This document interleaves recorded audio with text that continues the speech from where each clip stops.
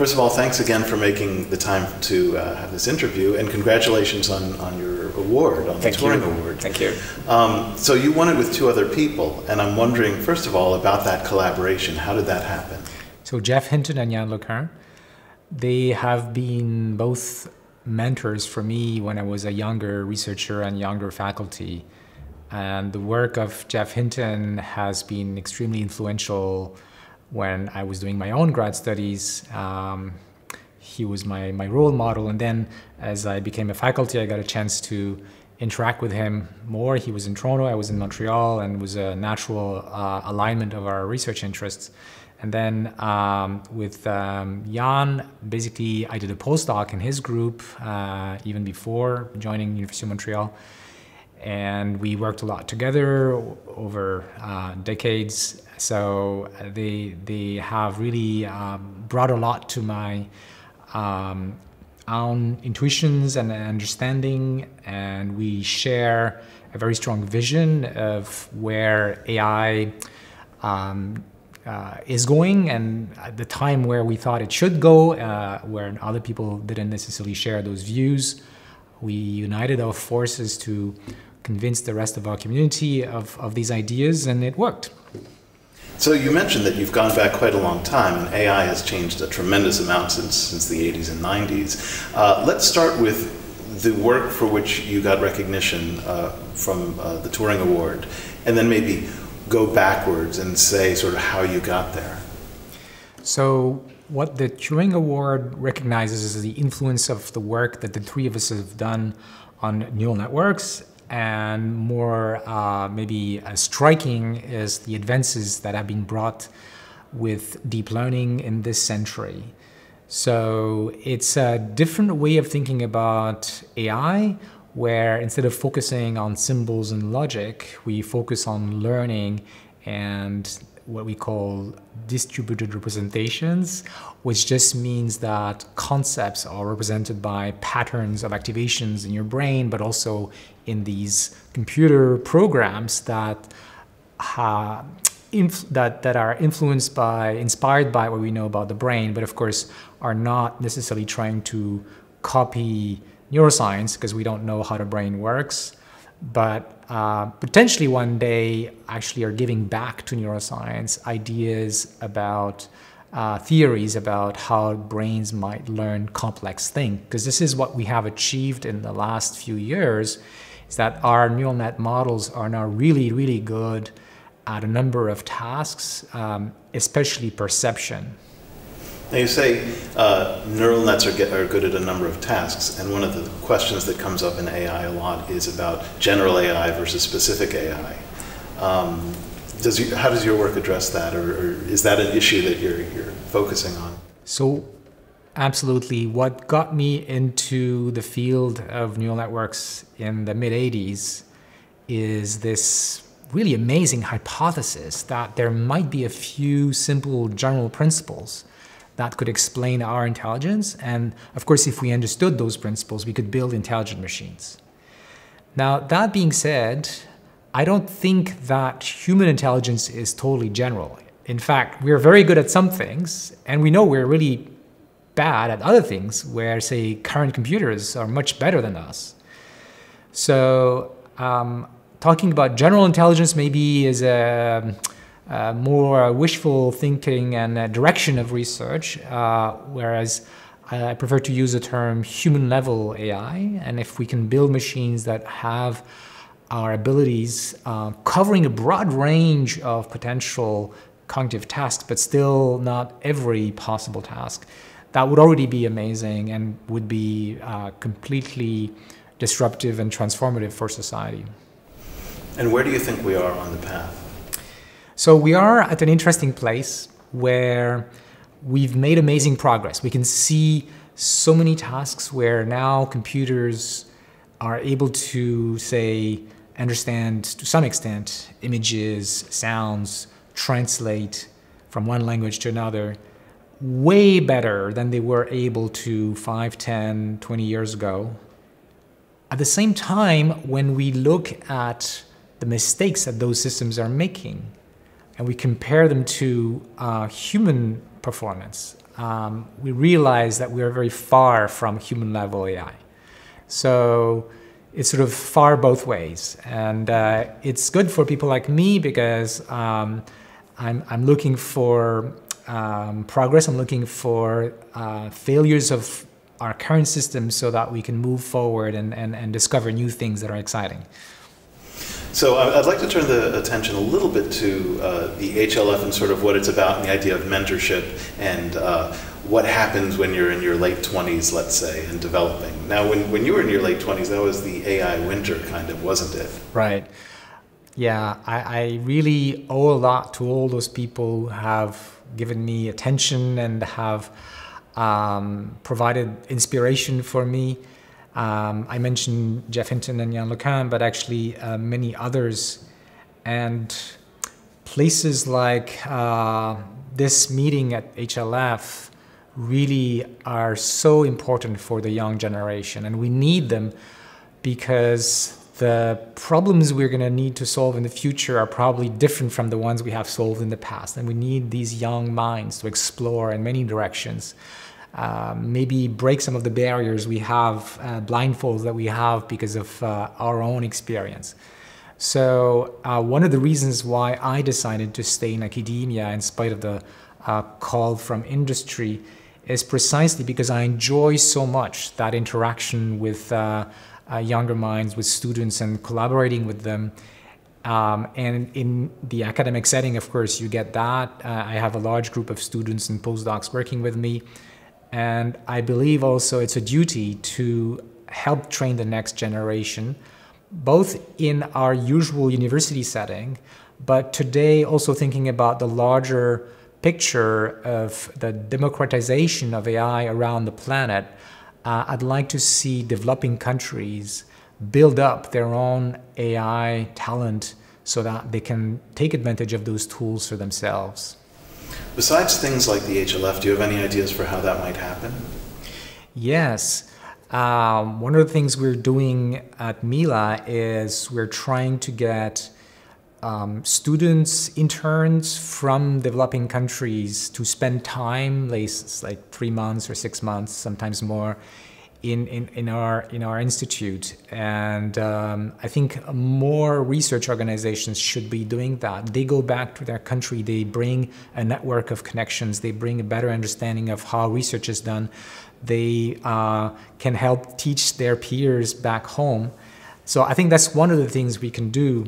But in general, we can also participate in the development of an open science where the code we produce can be easily reused and made, of course, open source and available, where we not only write papers, but go to forums where we make our work easy to understand, for example, in summer schools and things like this. So there are many ways in which we can participate in this diffusion of knowledge. Now, you mentioned Mila, and I think that takes some explanation of what it is and how it got started and its goals. So Mila started as just my lab, and then it grew to a larger group with 2, 3, 4, 5 faculties in my university doing machine learning and deep learning in particular.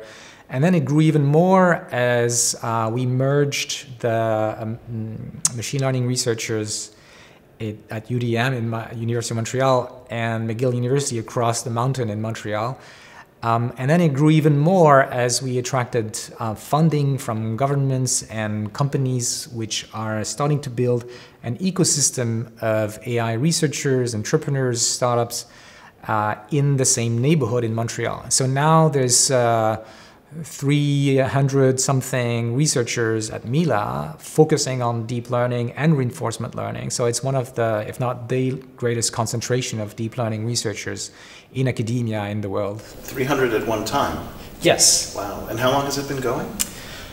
Well, it's been growing steadily in the last few years, exponentially. Now I think we have to slow down to be able to manage this. We just moved into a new building in January this year, but really it's been, you know, I created my group in 1993, and then it's been a slow ramp up, but it's in the last 3-4 years that really it grew very fast, and universities started recruiting machine learning faculty to grow that group. So you're seeing a lot of students of around the same age, students and researchers of around the same age as are at the HLF. Exactly. And what's also really nice about Mila is that the student population is a reflection of the diversity around the world. So it's very selective. Getting there is a huge competition, but we have some of the best students from all around the planet, and it creates a spirit which is very different from if you had everybody from the same background and thinking in the same way. There's a lot of collaboration, a lot of synergy between the different groups from different professors, collaborations also with startups, lots of students creating their own companies and things like this. So because you're in touch with this age group so much and people at the same stage as the folks at HLF, do you notice a difference in either the challenges that they face or the attitudes or anything else sort of in the academic environment from when you were around that age?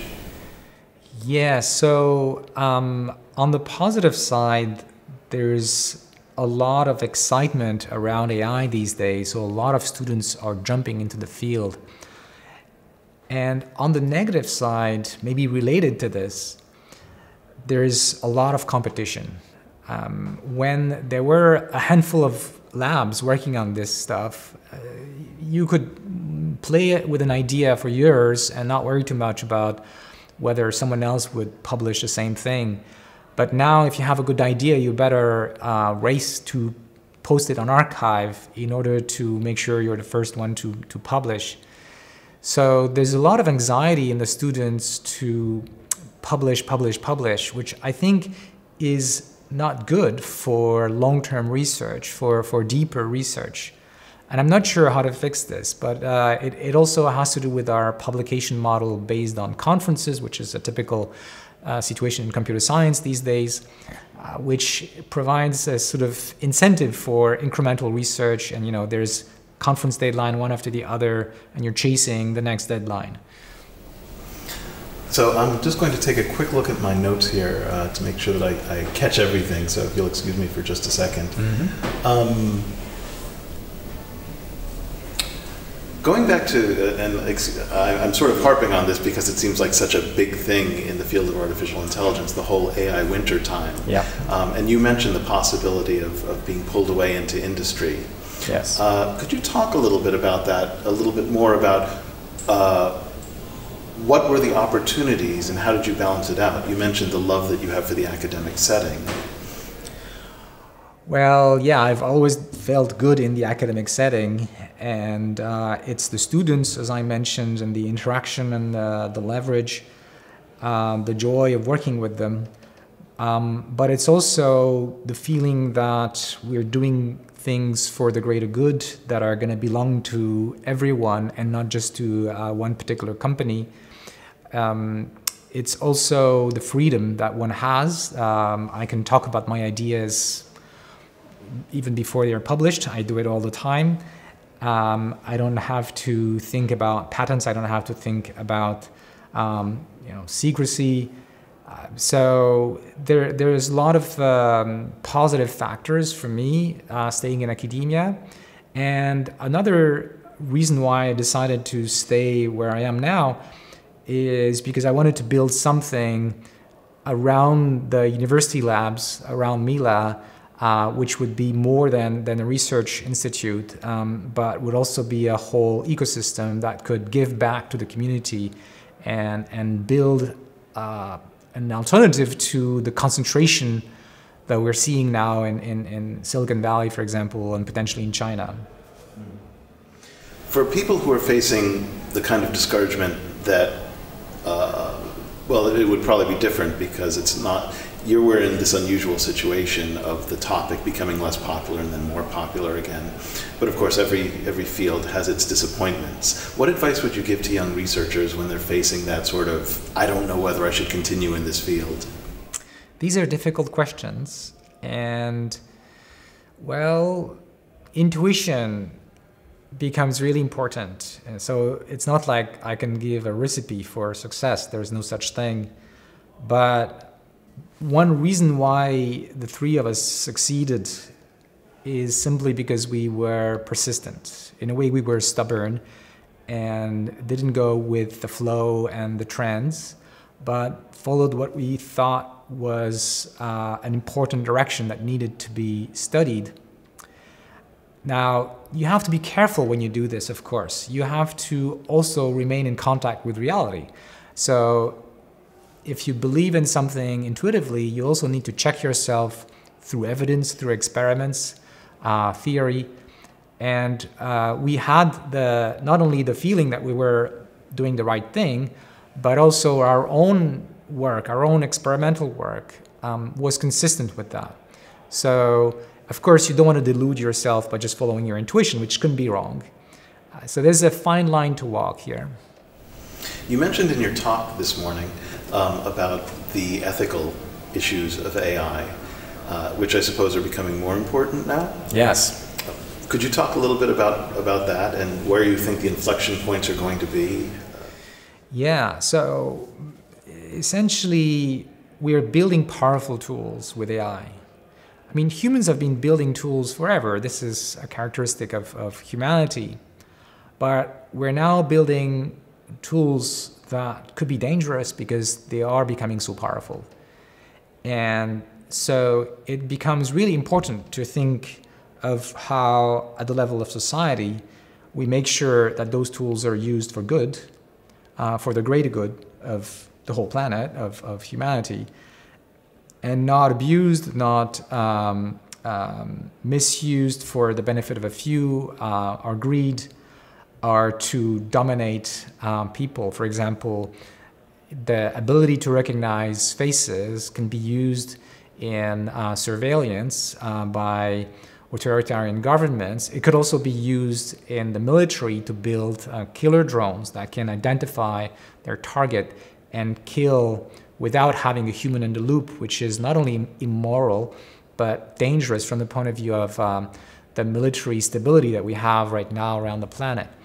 And there are other things that are scary. For example, how AI, machine learning could be used to influence people's minds through advertising, social networks, and we know how that can distort politics and can be a danger for democracy. So these are examples that are really serious. At the same time, AI can be incredibly useful, and so we need to make sure we set the right social norms, the right rules of the game to avoid these bad uses and promote the good uses. And then that's something that's not just in the hands of scientists. It's the whole society. It's scholars from social sciences and humanities. It's governments. It's the media. It's civil society need to be involved in those discussions.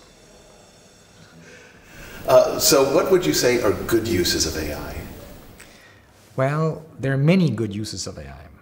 For several years now, we've been working on medical applications, and the low-hanging fruit here, for which there's already commercialization, is the analysis of medical images. For example, we've been working on detection of cancer cells, which can really help doctors maybe avoid little details that they had missed. Another area that we're starting to look at, and we just put out a very long review paper on, is how machine learning can be used to help fight climate change. Whether it's in more efficient use of our energy resources, or designing new materials, or having better climate models, or many other uses. There's a lot of potential here. It's only starting. We can also use machine learning to help education. So there are researchers and even companies building systems to help do some kind of personalized education, right? So based on your particular profile, what is the material I need to present to you so that you can learn faster? And for medicine, it's similar, right? How do we take advantage of more information about your medical history so we can find a better treatment for you? Is there anything else you'd like to add?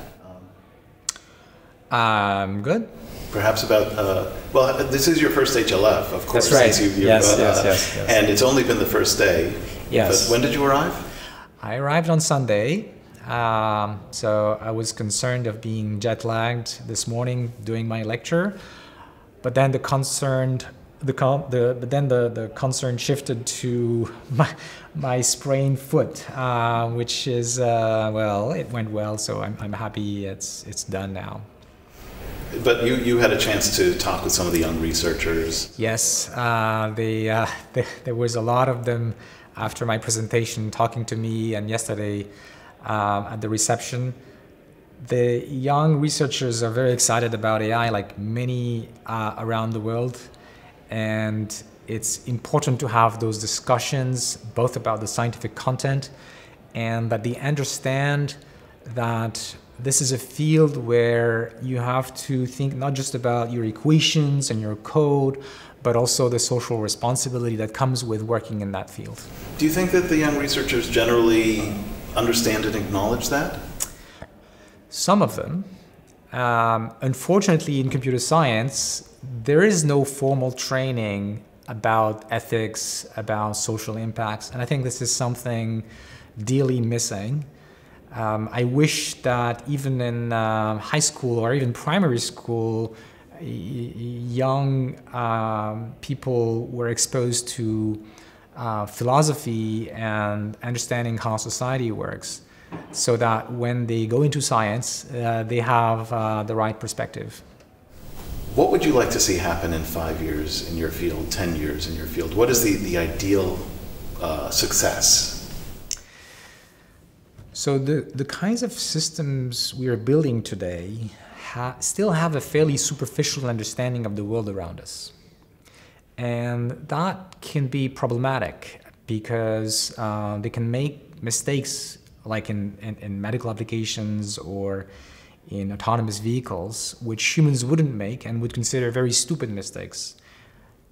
So what I'm working towards, and I don't know if 5 years is going to be enough, is building systems that are trained on more than just a fixed data set, but are trained in a way that's more interactive with their environment, so they can build an internal model of their environment, understand some of the structure and causality that allows us, for example, to imagine crazy things that haven't happened, that could happen and could be dangerous. So this sort of thing needs to happen to approach human-level AI, but also to build safer systems. Okay. I think that's it for me. Thanks again.